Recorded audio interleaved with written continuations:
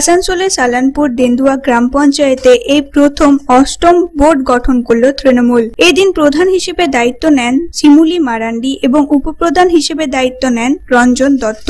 এদিন এই বোর্ড প্রথম তৃণমূলের হাতে দখল আসাতে সবুজ আবিরে রঙিন হলেন প্রধান, উপপ্রধান ও কর্মীরা। এছাড়াও খুশির আনন্দে বাজনার সাথে নাচলেন দলের কর্মীরা। উপস্থিত ছিলেন সালানপুর ও বারাবণী বিধায়ক বিধান উপাধ্যায় ও জেলা পরিষদের সদস্য মোহাম্মদ আরমান শাহ সহ আরো অন্যান্যরা। এদিন তৃণমূলের জয়ের উল্লাসে আনন্দিত হয়ে বিধায়ক বিধান উপাধ্যায় বলেন, ৮ বছর পর দেন্দুয়া গ্রাম পঞ্চায়েত সন্ত্রাস মুক্ত হলো। তিনি বলেন, মানুষের সমর্থনে যেহেতু আমরা জয়ী হয়েছি সেহেতু আমরা তাদের মান রাখবো। প্রধান ও উপপ্রধানকে ধন্যবাদ জানিয়ে তিনি বলেন, করে এখানে বসেছিল। আমি একটু আগে শুনছিলাম আমাদের সবচেয়ে যিনি অভিভাবক সালানপুরে শ্যামবাবুর মুখ দিয়ে 2008-এ এখানে 4-4 হয়েছিল।